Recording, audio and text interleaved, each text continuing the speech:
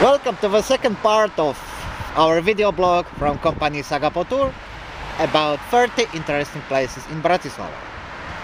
Today we will show you the St. Martin's Cathedral, which you can see in front of you.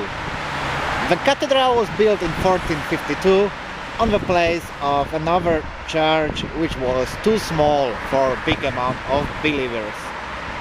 As you see, the cathedral is built in Gothic style, but we'll show you in a few moments some Baroque elements.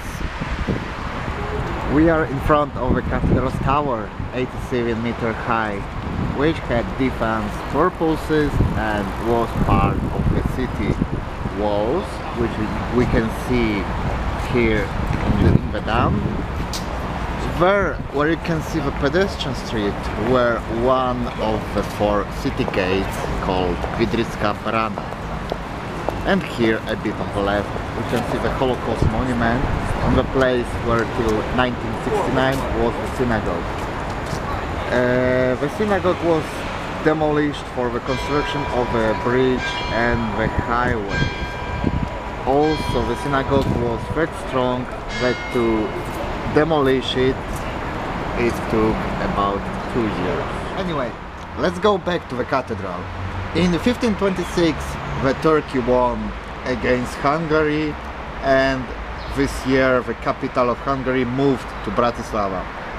So the St. Martin's Cathedral became the place of coronation of Hungarian kings.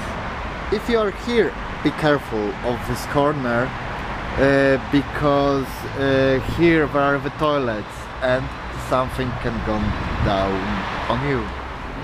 As you see, this is a Catholic cathedral, but the cathedral also has some common things with other Christian believers.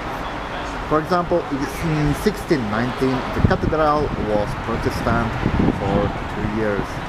And here a bit on the left we can see the Baroque chapel, where are the relics of the Orthodox Saint, Patriarch of Alexandria, St. John the Merciful. That's all for today. Please put your comments and questions, subscribe on Sagapo Tour channel and put your likes. See you the next time.